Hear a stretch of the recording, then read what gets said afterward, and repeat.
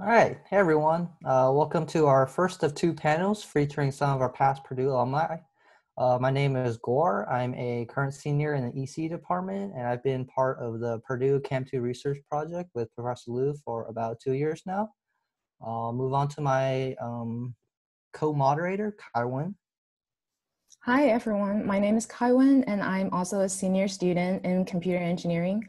I'm in Cam Square for about a year and a half.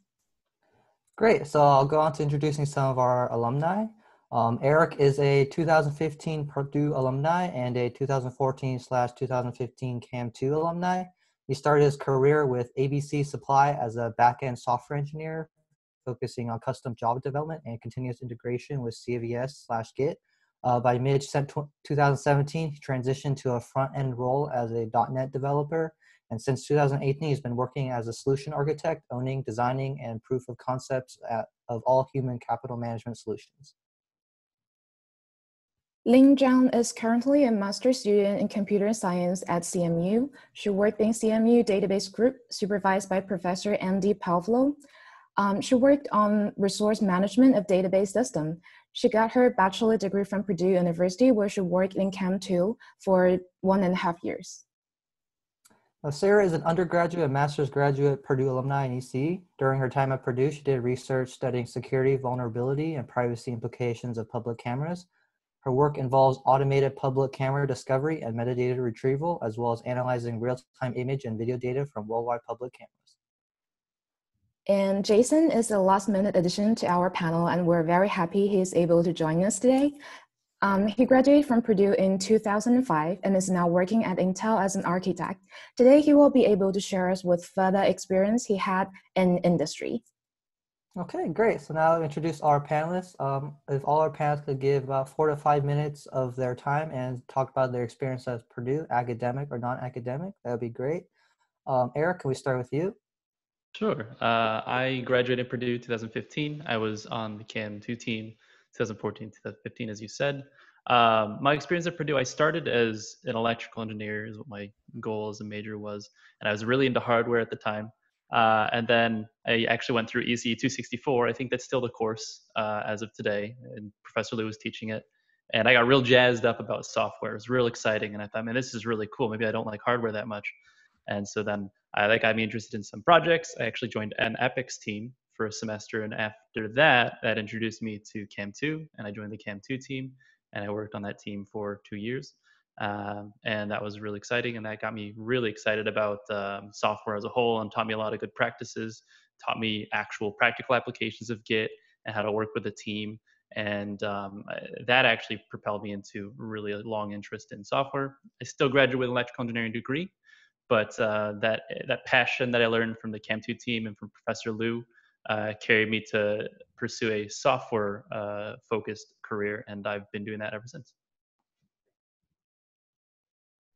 Great, thank you. Can we move on to Ling? Hi. I was a CS major at Purdue. I graduated a year ago.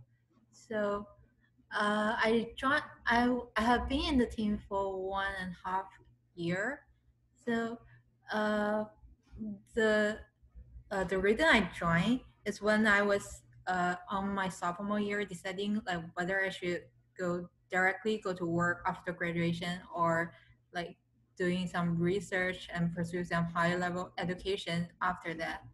While I was kind of like deciding, one of my friends, Claudia, like introduced me to Cam Square, this team, and saying that if you need, it is a very big team doing a lot of different research in different areas.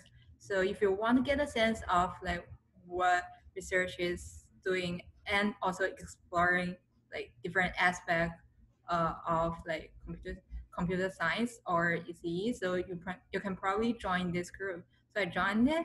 I was mostly working on the CamSquare API and image database.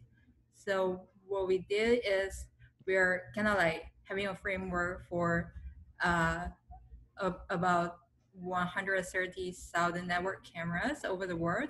and we're constructing the API so that researchers can easily and conveniently query those camera data for their research analysis of the camera. So we also wanted to build a camera image database, which stores the actual image information in the database. So that's what I did at Purdue. I think it's very helpful for my current research. So as I was like going through and implementing things, actually building the system, it's giving me a lot of experience and that I can carry out in my current research, which is doing the which is in the CMU database group. At Camp Square, another thing I learned is like the collaborative skills and leadership skills, because we are having a large team. Like when I was there, it was like 17 or 18 students as a team. So each sub-team has about 4 or 5 or more students. It's very important to collaborate in your own sub-team to achieve your goal. And it's also very important to collaborate like among other teams, because our work may somewhat related, and it's more efficient if we can get ideas and get experience from other teams. So that's basically 2 things I think being very helpful for me, like after I joined Camp Square. Hey, thank you. Sara? Yes, so hi everyone. My name is Sara Aghajanzadeh, and I actually started in computer information technology for my bachelor's degree. And when I worked with software, I really wanted to know like how that software was developed rather than just using it, which is kind of the focus in the technology side of things. And I decided to change courses or change degrees. I finished my CIT, but I tried to find professors in computer science or computer engineering. And then I actually found Dr. Liu because I really was interested in the research he was doing with the cameras around the world. It sounded really interesting and useful with, and also the things that required me doing. I had previous experience and I could also contribute. So that worked out, and I started in summer 2017 with the team. I met so many good friends that helped me throughout this way and really helped me to learn and do better research and write papers. Also, we actually worked on a SBIR proposal with my 2 good friends, Ryan and Kent. And yeah, a lot of things. Then I continued for my master's degree with Dr. Liu, advised by Dr. Liu. My thesis was on a computational geometry problem. It was camera placement in different locations efficiently. I can talk about that a lot more, but I'm going to keep it short.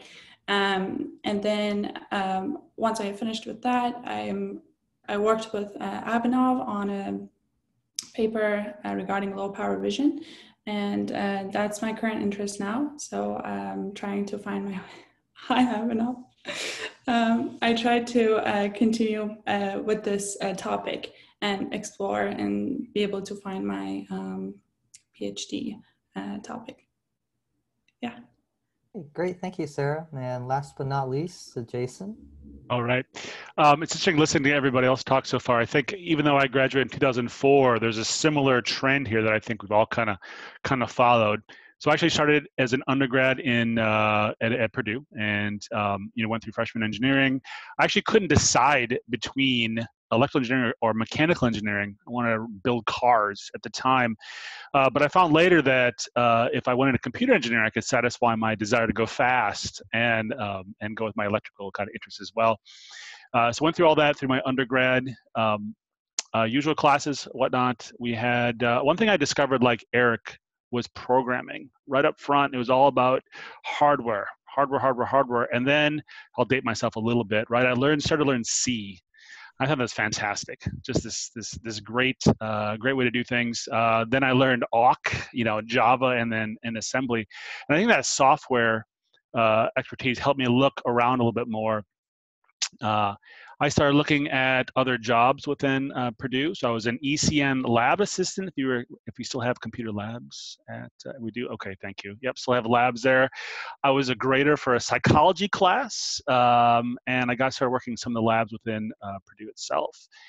I was really heavily involved in Eta Kappa Nu. I hope everybody here is in Eta Kappa Nu. I was the workshop chair, the rec sec, the lounge chair, and the activities chair for a long time. So a lot of just interaction there with the greater student body. Then I actually stuck around for grad school, and I discovered my passion for helping students. I was a TA with Professor Aghajanzadeh for a semester, teaching the TAing the senior/grad level OS class, and that kind of opened my eyes to like a leadership, kind of a service kind of role, and I really enjoyed that, and I've kind of carried that through my entire career, actually, up until today. After TAing that class, I found my real niche, and that was TAing the digital prototyping class, or running that lab for Professor Johnson, if Mark Johnson's still around there. Yeah, okay, all right, MC Johnson is still there. Great. And so, we did things like I rewrote effectively the lab manual. I think even some of the pictures I created are still in use today, maybe, I don't know. So I did that for a couple of years. And then late in my grad school career, I discovered Professor Liu. And I think he was relatively new at the time. And I got involved in evolutionary algorithms, got a grant from DARPA, and we started working on developing or optimizing finite state machines in FPGAs. All new stuff at the time. I know it's old news now, but it was great to kind of get in there and do some research. I actually did a non-thesis option, and so graduate master's degree. And I kid you not that today, even though I manage a team within Intel, I use a lot of the words that Professor Liu tells me, pass that on to the next gen of engineers. All right, Great. Thank you, all the panelists. I think we'll start off with Kaiwen giving off the first question. Yes. So the first question we gathered from the students is, who or what inspired you to go down your current career / academic path? How did that experience help you down the line? So anyone who wants to start first, you can start. I mean, I guess I'll take it. Oh, sorry, Jason. You Go ahead, Eric. Go ahead. Okay. I'll be the gap between you speaking. Yeah. So specifically, who would be Professor Liu? I mentioned EC264 was probably my first dip of my toe into the complex computing at the time. And I said I thought that was really cool, and so I wanted to learn more. And that was just kind of drinking from a fire hose. Once you get an interest in it and you start looking into it, there's so much more. And then going in and doing an EPICS project in a semester, that was really exciting. I don't know if EPICS was around when you were there, Jason, or if it was a relatively new thing. It's kind of a program where you get real world application it was a new stuff thing, as part of a course, and it counts as credits. It's a really cool project, and that ended up getting me more interested in working with other things outside of just my courses, and that's how I got interested in Professor Liu's work. And so honestly, Professor Liu was my inspiration to pursue this career. I had not really decided. I actually did an internship with a company called Coilcraft. They make a bunch of inductors. They craft coil-based electronics.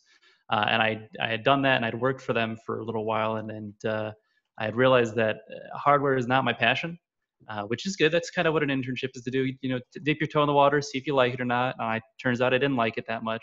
And so I was kind of lost. And then working with Professor Liu kind of gave me better direction. And please stop saying the obvious when he says, well, all right, well, he's also the most humble person I know too, right? But that is honestly where my career got pushed, is through his influence and his assistance. All right, maybe I'll jump in then. So I think where I got my career direction was I think was W3 ECE 362. It's the computer architecture class. It's taught by Professor Vijay Kumar, TN Vijay Kumar.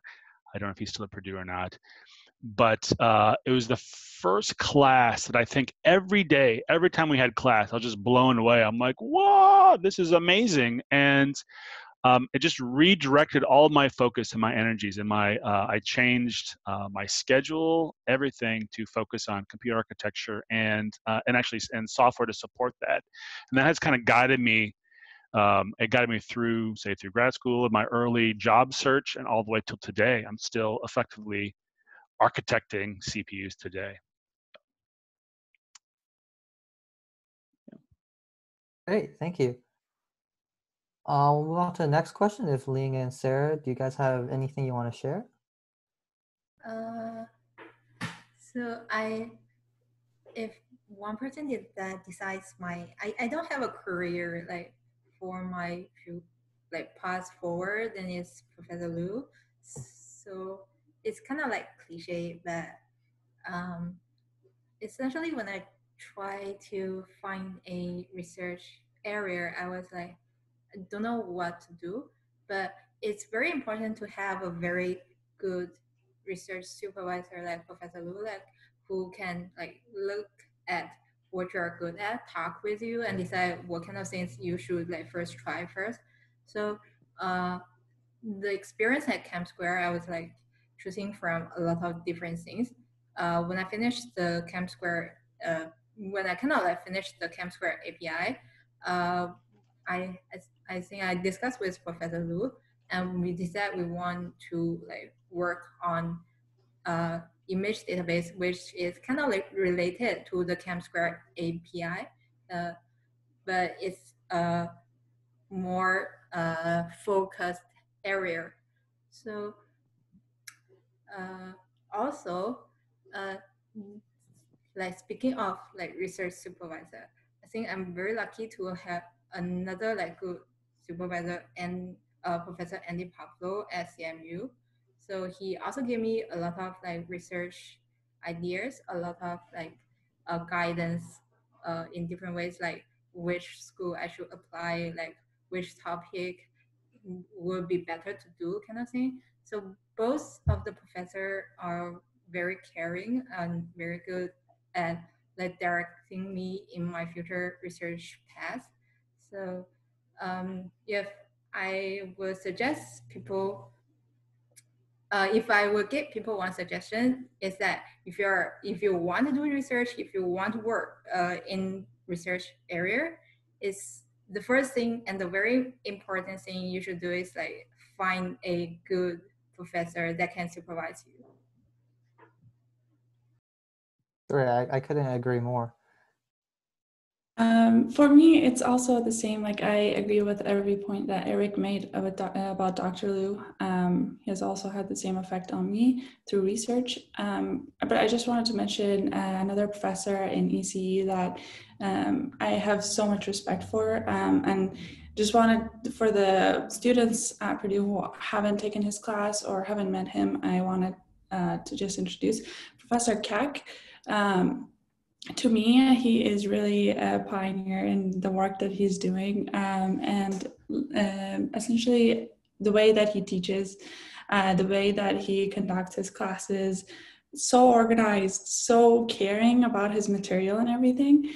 It's amazing. And he's always so excited about teaching students.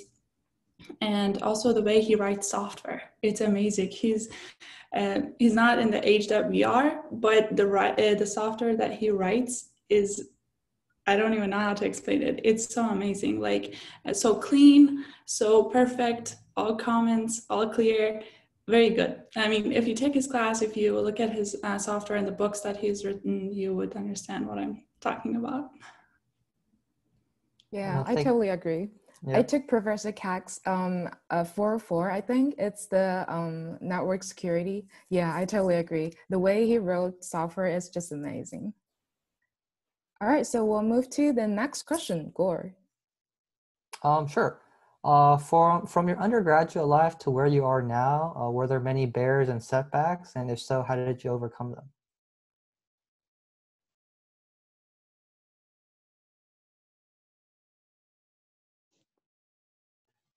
Jason, I see you're pondering there a lot. Yeah, no, I'm trying to think of the pondering setbacks. Well, I guess I could go while everyone else thinks. For me, there were a lot of setbacks, not necessarily in career growth, but in just getting my job done. I come from a slightly different world than a lot of people here. Maybe Jason has the most overlap with corporate development. I work for probably the biggest company you've never heard of. It's called ABC Supply.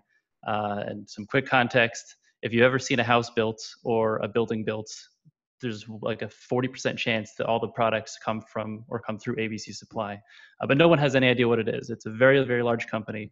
But with that comes a lot of data and a lot of engineering and a lot of understanding of those backend systems. And some of the hurdles with working with a large corporation is you're never going to know everything.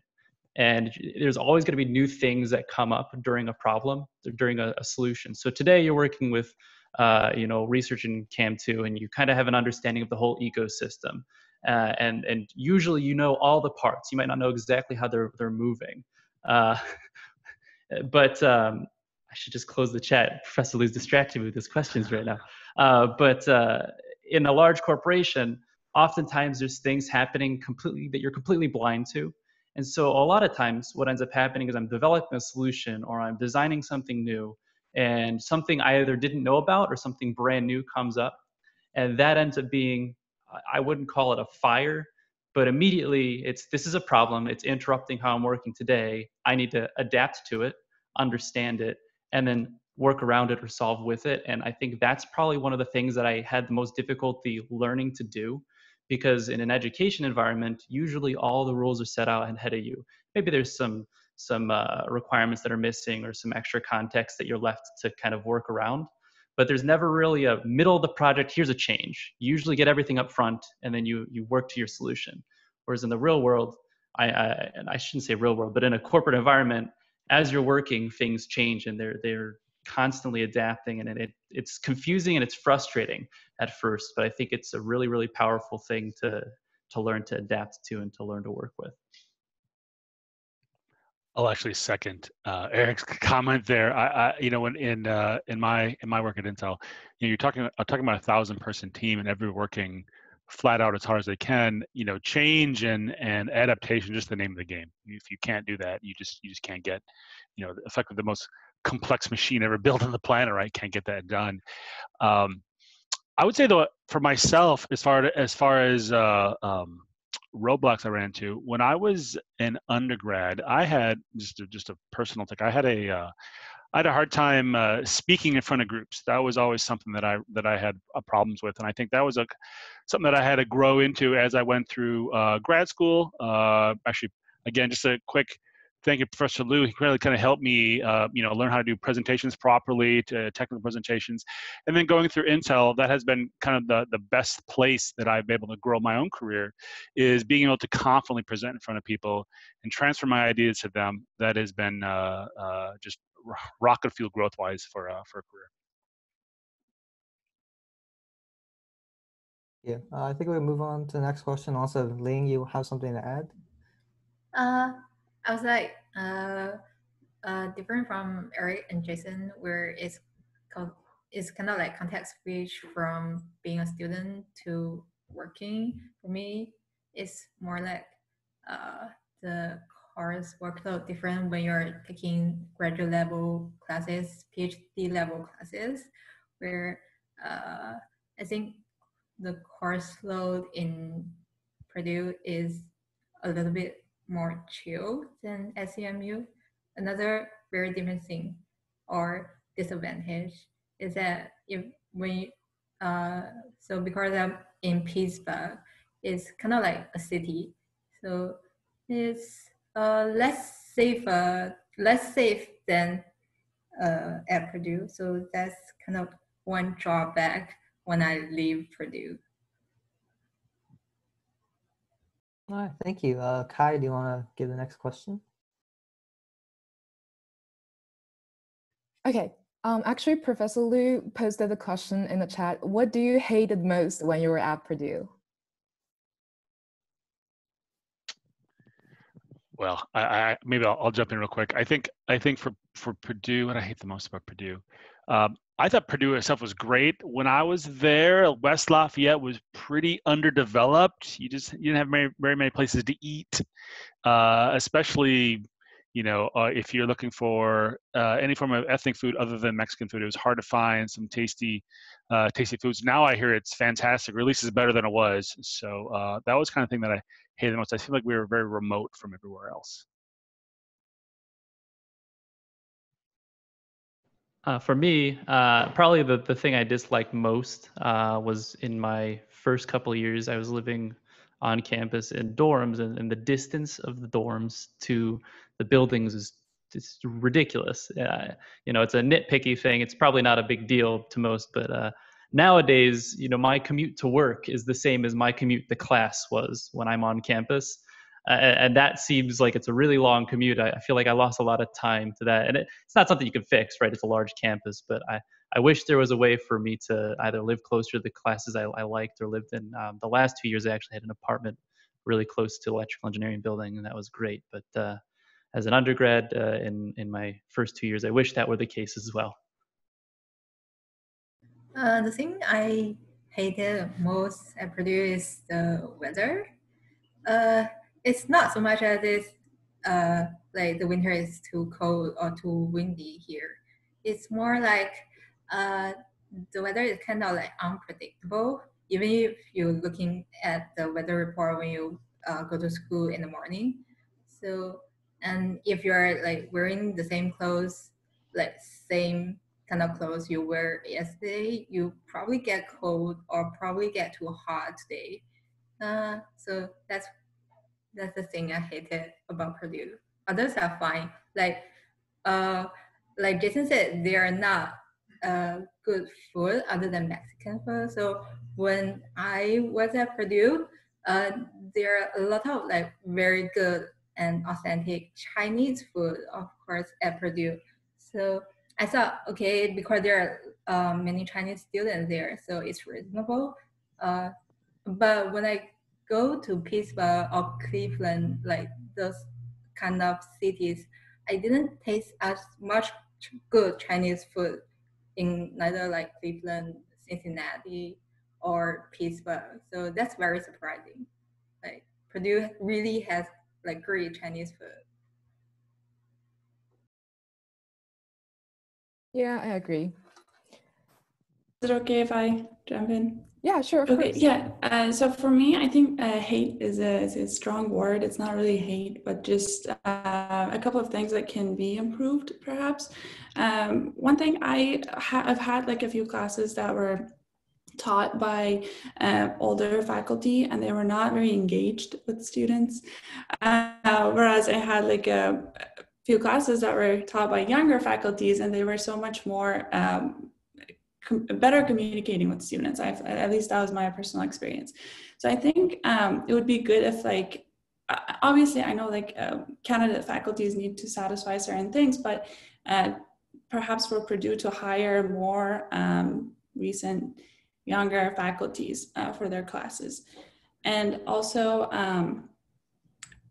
do like have some way of essentially helping grad students, like PhD students mostly, to be successful if they want to go to academia. I feel like Purdue does focus more on industry and people who want to join industry rather than trying to, I guess, develop good future professors that want to teach at universities.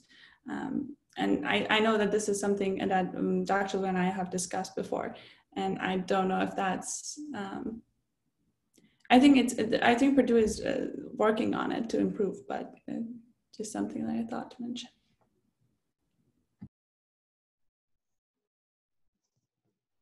Great, thank you guys. I'll present the next question. For those current students right now debating between graduate school and industry, what is one or a few important considerations you would suggest to evaluate in making the decision? How did it apply to you when you made your decision? I guess this one's, I can go here. The one is, the big one right now is, first of all, money, right? Do you have the ability to go to graduate school? Is it going to affect you financially, or is it going to be best for you long-term financially? Perhaps. And the other one is, where does your passion lie? Do you want to do really application? Do you want to make your code or make your development and your research potentially work in an environment where you can see it every day to day and have it apply to something where you can say, hey, I did that, that's going across the world, and you can make money off of it, work for an organization or a corporation and say, hey, I helped these trucks save money on their gas mileage, and or I developed that algorithm that routes everything, or these kind of things. That's something that I found really interesting. I did not go through a master's degree. I think I'm the only one here that just graduated with an undergraduate, went directly into industry, and part of that was just I said, hey, I want to start making money right away. And the second one was, I really want to start making things that I can see in the real world and say, I'm proud of that. That's cool. If I could go back, I might consider a graduate degree. But at the same time, I think I've got a decent amount of experience in industry as well, and so I don't think it's necessarily one or the other.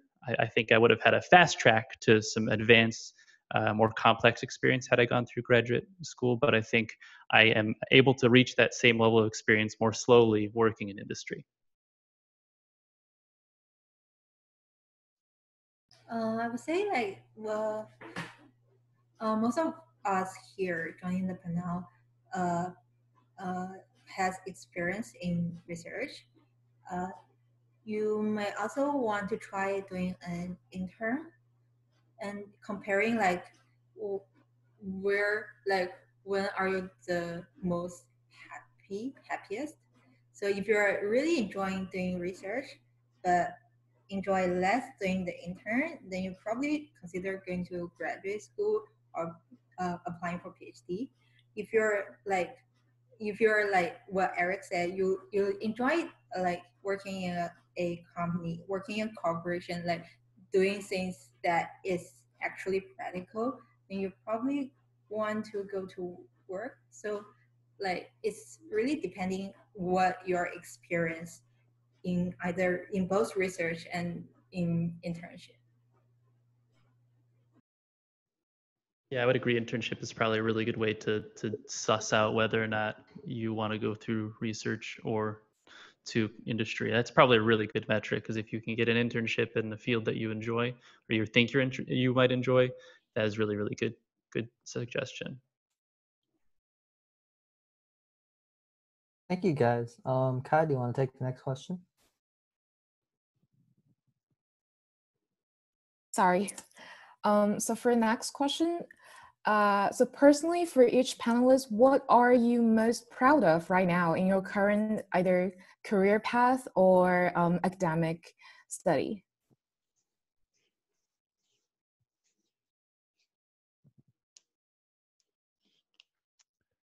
Most proud of. Okay, maybe I'll take that. Okay, so so I've been in industry for 16 years. I guess probably my pride there comes at I've hired and trained and mentored probably one new engineer a year. That's and every single one of them has effectively flourished within Intel itself. And I can kind of trace that back to my days at Purdue, when I was a TA and actually or working in Professor Liu's group, kind of working with some of the younger students. It's just a mentality of service is something that I've developed, and getting new people to survive and be happy is something that I'm most proud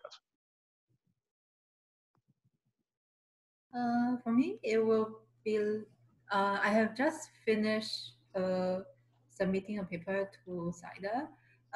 Although we haven't get the reviews back. I think the project is interesting, it's useful, it's kind of like creative.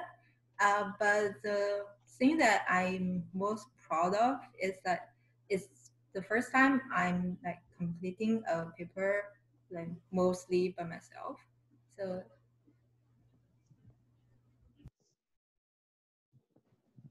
For me, part of my job now is to own the full human capital management platform for my organization. And that entails a lot of integrations and engineering around interactions.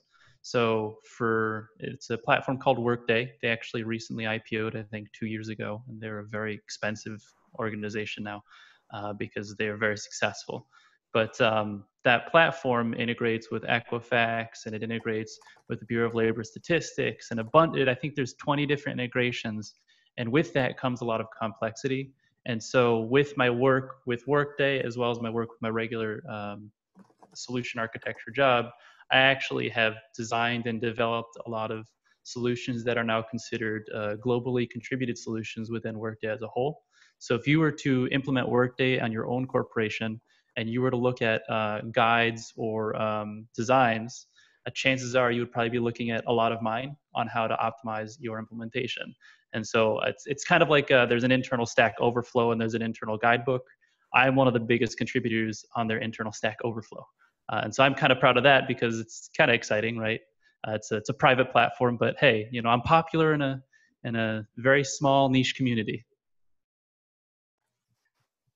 Great. Sarah, you've also had a lot of research experience, I guess. What's something you've been really proud of during your time in research? Yeah, so for me, I guess, actually, that's what I wanted to mention. Reading papers. When I was in undergrad, like when I actually even started at the beginning, reading research papers, especially those that I had like no experience or even like background knowledge, it was really hard for me to read and like understand. And then like I would read it, and then like a few hours later, if you ask me what you read, I couldn't like explain it or remember. It was just, you know, it's through practice. Now I've got a lot better. It still needs improvement, but now I can read research papers easier, and even those that are not in my necessarily my background. And one thing that has really helped with that is that Dr. Liu has let us review like publications from conferences as reviewers, and like we get to gather as a group and discuss our reviews, and I think that was really helpful.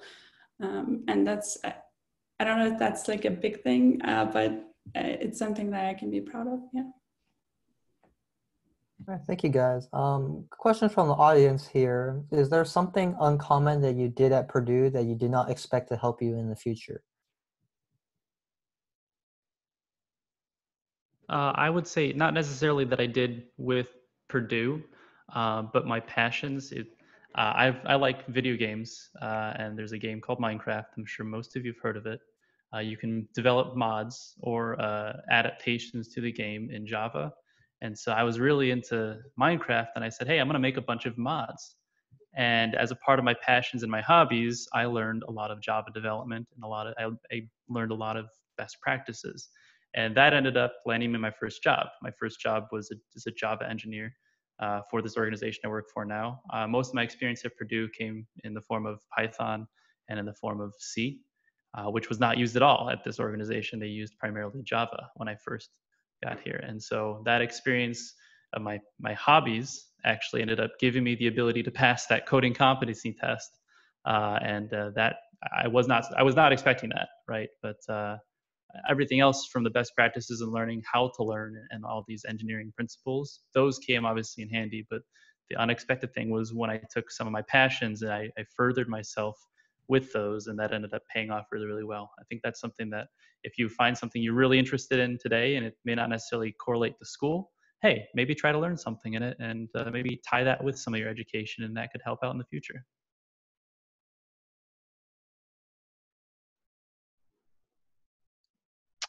Maybe I'll jump in here. So I think one thing that I was unexpected is Professor Liu once told me, he said people hire PhDs not because they're super smart, sorry PhDs, but because they know how to do research. They know how to learn. They don't know how to ask the right questions. They know how to get the work done.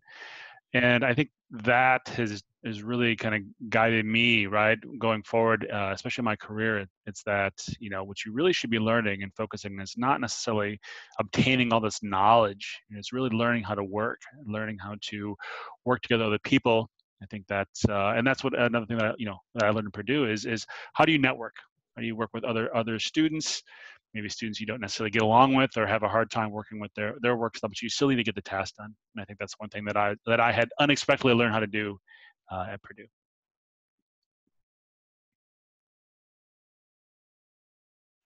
I think we move on to the next question now. Kai, do you want to take this? Sure. So the next question is also a question from the audience. So what is the most important thing you learned when transitioning from undergrad academic environment to either higher education or work?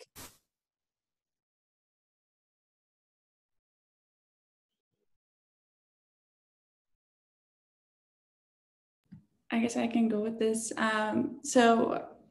When I transitioned to grad school, like at the beginning, we had like a few seminars to get us ready and on track.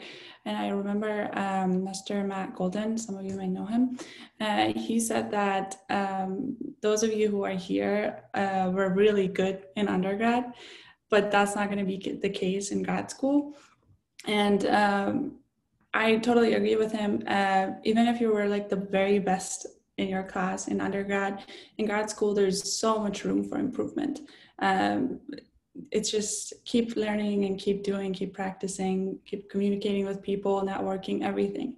You have to become good at it and keep doing it to be at the front, I guess. And that's something that I need to work on. Yeah. For me, and I'm sorry. Go ahead. You beat me. Go for it.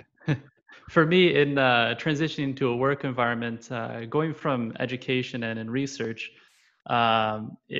everyone knows what you're talking about, and everyone kind of has a baseline understanding. You might have invented something new and cool, but you can still speak the same language.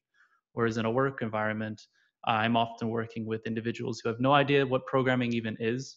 And so there still needs to be some transition of knowledge and explanation of the practices you're following so that you're on the same page.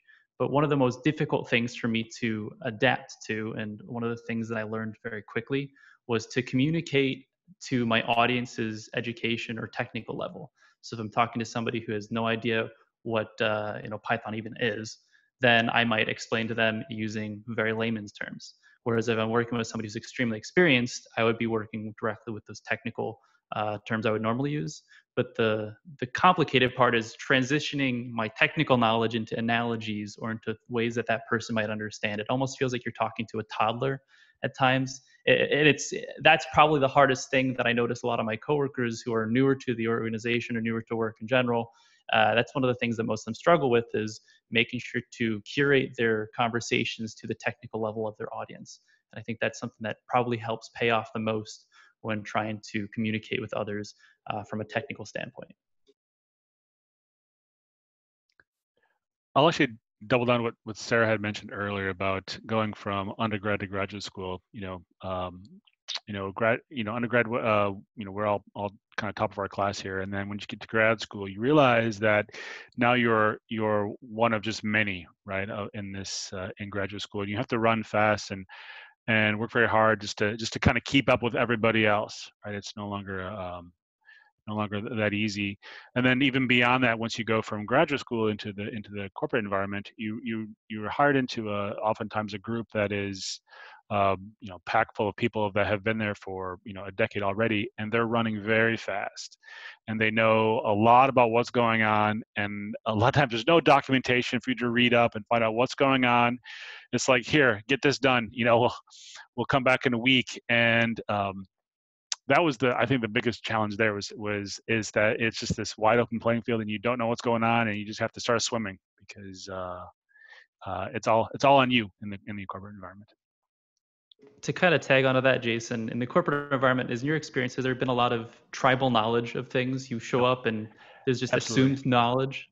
Absolutely. In fact, a lot of times that's probably one of the biggest challenges that I find with new people, is that when you jump in, there's no like how-to manual to say, hey, going from what you learn in college to where we're at today in our research and development at Intel. There's no ramp-up manual. It's like you jump in and you just start talking the lingo, and I just tell new people, I said, hey, ask questions. You can ask me questions, and I get questions, even people that have been there for 2 to 3 years. It's just, we just have all this tribal knowledge, like you mentioned, Erik, that it's a challenge to catch up. But you do catch up. It may take you 5-10 years, but people catch up. So in undergrad, you can have less initiative in like what to study and choosing a course. So at undergrad level, what courses you should take is more or less guided or decided by your major. Uh, you have certain freedom in choosing like which course to select in one subsections, but it's mostly guided. So you just have to do all the course and pass them, and you can graduate. You can look for a job. It doesn't really matter. But at graduate level, you should take more initiative in like choosing what course you want to learn. Like depending, you need to start really thinking of like what you're going to do in the future, like a year or a year and a half from now. So then you will need to take initiative to really select the course that can help you in your future. Like if you're selecting a very, say, unfocused area of courses, it might not help as much to your future in your graduate study. So one thing that is very different at graduate level study is like you will need to start taking initiative on what you are doing.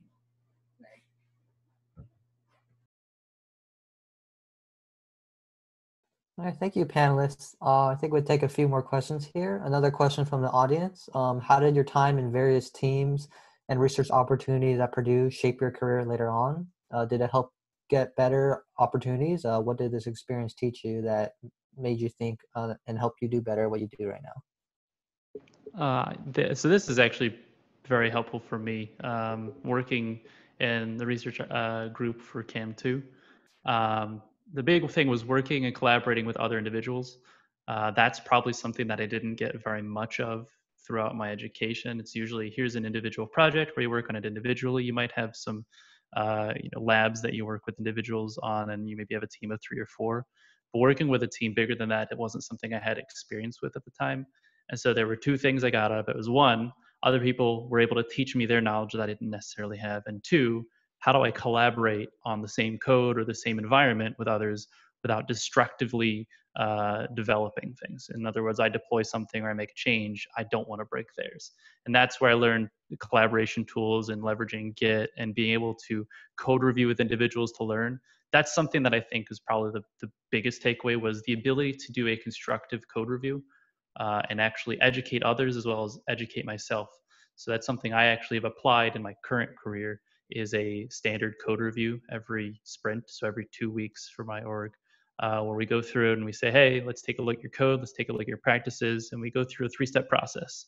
Make sure that the theory is understood, make sure that the syntax is understood, and then make sure that the best practice is followed. So this code review goes through and says, hey, did you follow the theory? Did you follow the proper syntax? And is it best practice? Are we optimizing everything?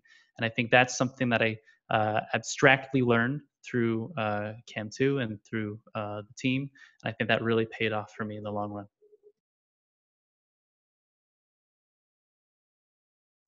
Just briefly here, I'll say I think for research at Purdue helped me transition from a information receiver, just like a sponge absorbing as much as I can, to learn how to ask the question of why. And that's really shaped my career going forward. If you listen to others talk about their ideas, you learn to ask why, listen intently, why are you doing this? What's wrong with this? What should you do here? And kind of help other people, both give them positive feedback as well as kind of direct their own work, and kind of helps you guide as well. So I think that research is really at Purdue helped me develop that skill that a lot of times it's hard to get if you're just taking classes and listening all the time.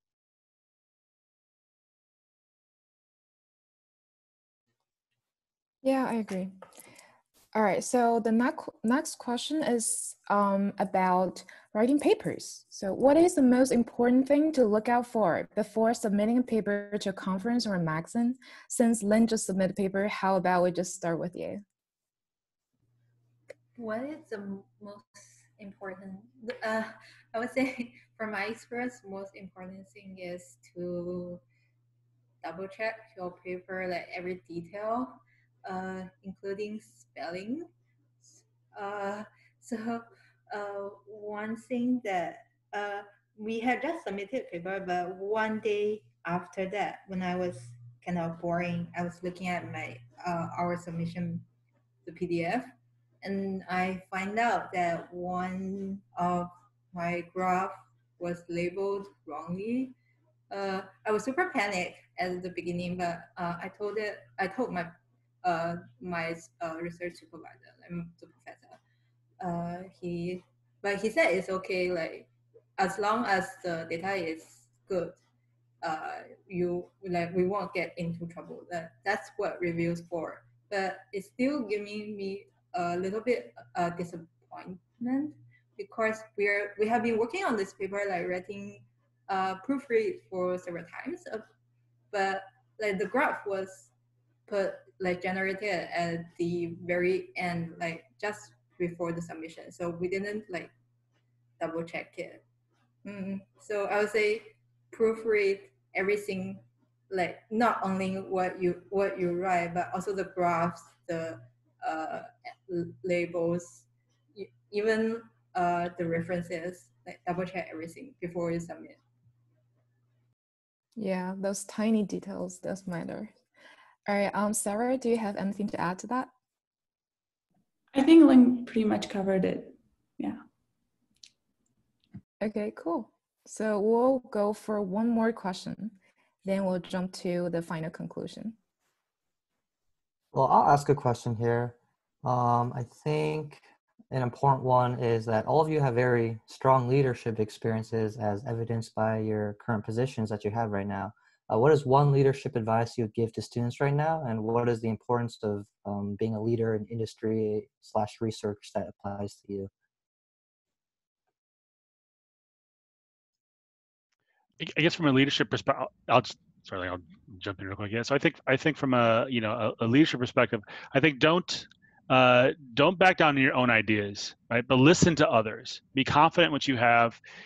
Take advice from your team or from other people that you're working with, because they'll often have better ideas than you'll have. So take those and integrate that into your own, and then give credit back to where credit is due. I think that as far as providing growth to your teammates, I think that's one of the best things you can do.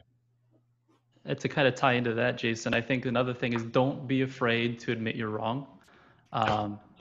It's huge, and it's something I think a ton of people struggle with. You would have no idea how much an impact of, hey, that was my mistake, I'll correct it, here's how, will have on a person. A common behavioral problem I notice with those that either report to me or are working on projects I'm working with is they'll just shy away when a problem occurs. They'll just silently work on it, and it just becomes an embarrassing thing. Hey, I made a mistake. My code didn't work the way I wanted it to. And that, it makes sense, right? Hey, you made a mistake. You don't want to draw attention to it. But from an actual collaborative standpoint, if everyone is aware of the mistake, everyone knows what caused it, everyone learns, and everything gets better as a result. And the email that says, hey, I'm sorry, this is my mistake, here's what caused it, here's how I'm going to fix it, says so much more about your character and about your ability to work than just hiding. And I think that's something that is really, really powerful, is just learning to admit mistakes, but also alongside that to make a statement and to kind of contribute on how you're going to improve that mistake in the future. No one's going to look bad on you for making a mistake. Every single person in their career is going to write the wrong code or deploy the wrong thing or say the wrong thing. As long as it's not catastrophic and it's not going to cost millions of dollars, you're okay. And even then, when it does cost millions of dollars, it's a learning mistake, and sometimes it's still okay anyways.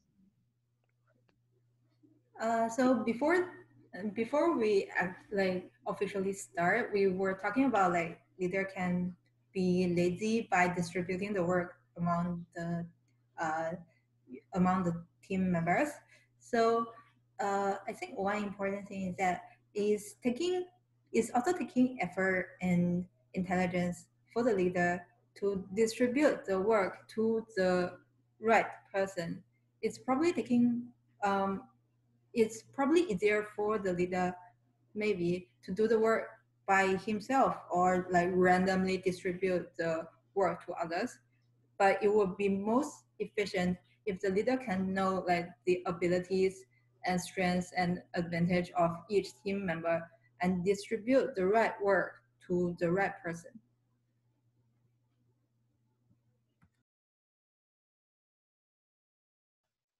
Sarah, do you have any thoughts about your experience, leadership? I agree with all the panelists. I think we're kind of out of time, so I guess I can. All right, thank you. Well, we did start a little bit late, so I think I can squeeze in one more last question here before we wrap up. Let's end with a more fun question outside of academics. What's something you guys like to do personally when you're not studying, working, or researching, etc.? And how do you make time to do other things you're passionate about? So I personally am still into games. I actually do something called game jams. That's where you work. It's kind of a hackathon, but specifically developing a game from the ground up and releasing it into the world. And it's usually a prototype or a demo, but that's something I really enjoy. I learn a lot from it, and I get to meet a lot of new developers. It kind of plays into my career in the sense that I now find people I can hire if I ever have a position I need. But it's something that's really fun, and it's something I do in my personal time. It's called the game jams. So I guess two things for me on a personal level. I love hiking. Hiking in the Northwest, Pacific Northwest is just fantastic. This year I was dedicated to hiking at least 8 miles every weekend. Pandemic kind of put a kibosh on that, but I'm back at it again. So I think I've done 27 hikes this year so far. But on a technical level, I started something back actually right after grad school. I started developing my own entire CPU system. I wrote my own compiler, my own OS. I wrote my own architecture. I didn't ever quite finish it, so I plink with that every once in a while, and actually helped me get my first job at Intel. When I started talking about this, it made me help me stand out.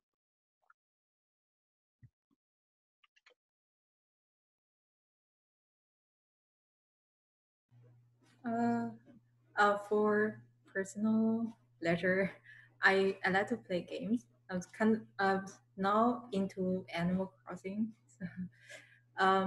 Also, I I was TAing this semester, and I find it very interesting.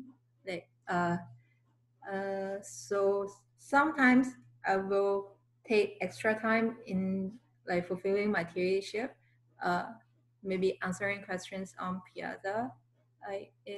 It's feel great when you're helping people. So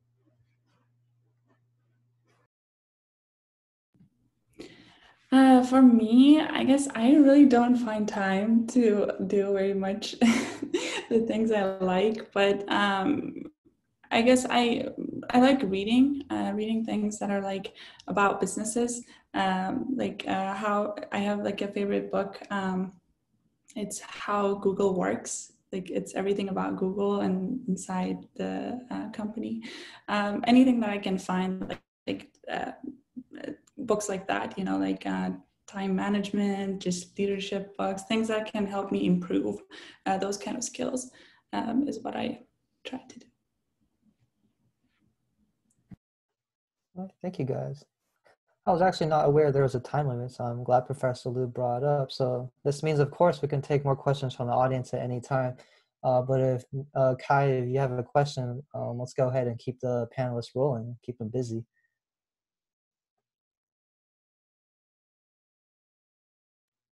I guess the questions asked before basically cover what I want to ask.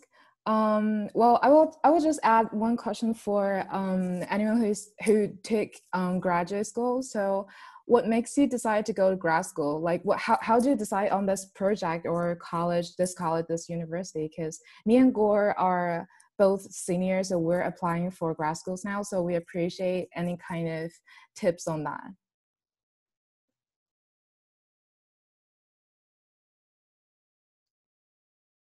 I'll let Sarah Ling go first. You guys are newer to the decision. Ling, you can go ahead. Like the one thing, I would say one thing that pushes me to make decision was the what's like, who is the professor I will be working with at grad school, like what are their projects am I interested. So I would suggest, if you have time, or like if the schools that give you offer, you can try to visit the school and like talk more with the professor at the university to find out what they are currently doing. So sometimes the publications or other things at their web page may be a little bit outdated, like recording only the project that they have already done. So even if you're interested, they may have like shifted their focus and doing researches in other areas. So probably make sure, if you're getting offered at grad school, talk to whoever your potential supervisor, uh, professors are. Talk to them and know, like, getting to know like what they're actually doing. Are you interested in their project? And like just go with the professor with the project that you are mostly interested in. So for me, I guess a main factor was financial help, scholarship, fellowship, things like that. And also, obviously, I want the school to be like in the top schools doing computer science research. You know, you don't want to go to a school that's not really known. You want to be with the researchers who are doing the state of the art, right? So that's important. And also, like, one recommendation that I will have for you too, and also like the other students that may consider grad school, is to try your best to apply to as many as schools that you want, because essentially I think a lot of it is chance. Like Dr. Lee and I used to talk about this. You might get into, for I don't know, like MIT, but you might not get into Stanford. Like, you want to like apply to as many as you can. You have all the things that you like that they are looking for, but it's really it's a lot of chance in play, I feel like. So try your best if you can to apply to as many schools as you can. Yeah, I'll just add one more comment to that. That's a good point by Sarah. When you go into something, make sure you really love it, because the work's going to be a lot, and so you have to do it because you love it. And choosing between actually graduate school or industry, you know, there was a professor, Vijay Kumar, told me once. I said, "Why didn't you go into industry? Right? Why not?" He's like, "In industry, what you'll do is they'll give you a project. It'll be very difficult, be very challenging, but it's that project. You know, when you're looking into going to grad school, you can choose what you want to work on." Right? You can. He was looking at like a 1,000, threaded CPU at the time. And he's like, "That's what I want to work on." So think of it that way. When you go into industry, you work on what the company wants you to work on. And when you go into graduate school, you can be choosy and choose what you want to work on. That's always been my dividing line between the two. Thank you. That's all very good advices. So I guess we're just going to wrap up, Gore. Well, actually, I do have one final question. I think for those industry students who are interested in industry, for those panelists, what are some things you expect in a typical workday, and what do you do outside of your working hours, and how do you balance your work schedule with the personal schedule? So I guess for industry, I think there's a really nice thing with a strong delineation from work and from life, at least before COVID. Now with COVID, it's a little bit more ambiguous. But when you were at work, you were at work. When you were at home, you were at home. There was no bleeding of the two, which was really nice. Now that I'm working from home, I don't have that delineation. So that's really nice in that sense. You don't have to worry so much about keeping them separate, aside from physically being in one place or the other. But from an actual day-to-day thing, the biggest difference I would say between being in school and being at work is there's a lot less structure. As strange as it sounds, for me at least, there's a lot less structure of my day-to-day. I'm not doing this for an hour and then this for an hour and then this for an hour. It's usually an open-ended work on this project and then work on this project, and however long it takes is however long it takes. there's still some, capital expenditure and tracking there to say, hey, don't spend too much time on this. If it's not, if you think it's going to take you 3 weeks, it's not worth it. But it's a bit different in the sense that there's no concrete, you're going to this class for this many hours, you're going to work on this, and it's due on this day.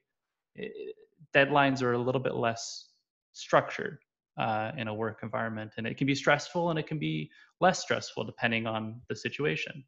For things that can be more stressful, there are, an ambiguous deadline, but it's a really critical project. Or there's a really hard deadline, like you have 1 week to get this to the government or we're getting sued for $10 million. That has happened before. That's really awful, and that's way more stressful than I think any schoolwork could have ever been for me. Yeah, actually, I think Erik hit all the points I was going to bring up as well. School, at the end of the semester, your classes are done, and you can kind of forget about that, right? But in the work environment, it just keeps going, and you may have projects that are a week long. For myself, I have projects that are weeks. I have some that are months long, and some that are 3 or 4 years long, right? And trying to plan all that, plus, as also Erik pointed out, bringing in the financial aspect of things, the personalities of teams that you're managing. It adds to be this whirlwind of activities that are just not as clean as a class or just a focused piece of research. But I actually have the problem of Intel being a multinational corporation that we work with people all over the globe, and so it's very difficult, very challenging to try to delineate personal time to work time, because I'll have meetings in the evenings or in the very, very early mornings, and so you really have to be strict and carve out times of like this is me time, right? This is family time right now, and it's a challenge. It's an ongoing challenge. Has been my whole career, but you have to make it work, or if you don't, you can go crazy. I just have actually a question from Jason.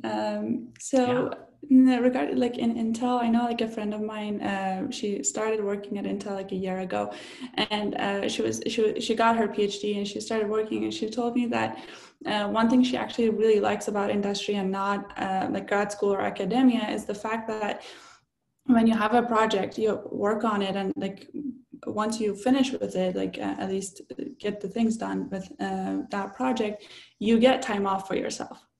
But in academia, that's not the case. Like you keep like constantly you have to be in the lab working, reading paper, writing paper, like research keeps going.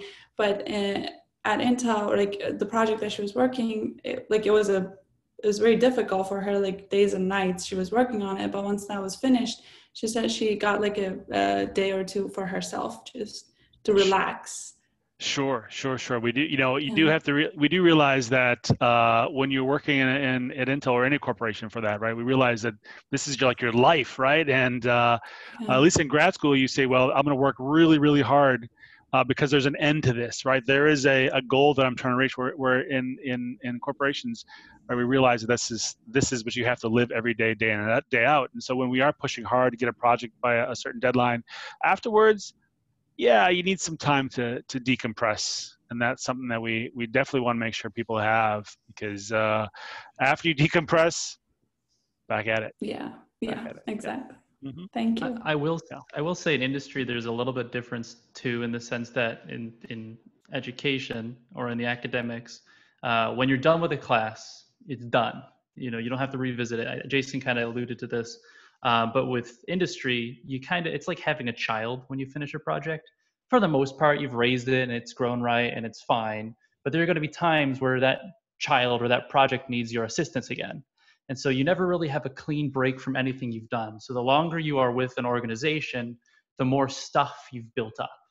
And I think that's one of the things that I notice is problematic for a lot of my coworkers that have been here for 20 years, is those 20-year coworkers, half of their workload is just their old work that isn't perfect or wasn't designed with that idea of, I'm going to hit my lottery ticket tomorrow, I'm out, in mind. And so that's one thing that if you go into industry, the thing I want to stress the most is when you design and develop something, design it with the idea that you're not going to be here tomorrow and everyone else should be able to pick it up. Not because it's best for the company, but because it's best for you. And you always hear people talking about, well, it's insurance. They need me in order to support this product or they're screwed. Well, at the same problem, you can't ever move on to a different project without that being completely disconnected from you. So that's something I think a lot of people struggle with, is making sure that they can cleanly break from stuff they've completed. Because in academia, that happens naturally. When your project is done or when your grad degree is finished, you get that clean break. Whereas in industry, unless you change jobs, you're attached to everything you've completed. Is that align with what you've experienced, Jason? Oh, Erik, you're like speaking to my entire job. That's yeah, absolutely. Everybody has their own, and there's no documentation. They just kind of keep going because they are the central portion, the connection for any information, and they're happy for a promo or for moving someplace else. And it's like, hold up, you still need to support what you've done before, because there's really nobody, you've trained nobody or helped ramp anybody up to cover that. All right, thank you guys. I think we've covered very thoroughly all the questions regarding industry, research, graduate life. Of course, I want to thank Professor Liu for organizing this. I want to thank all our panelists, of course, for their insightful information. Thank you, Erik. Thank you, Jason, Ling, and Sara. For those of you who are still interested, we have another panel coming up in almost next week, October 11th. That's a Sunday at 2 p.m. EST. Please join us that time if you're interested. If there's no other further questions, we'll wrap up here. Thank you guys for coming.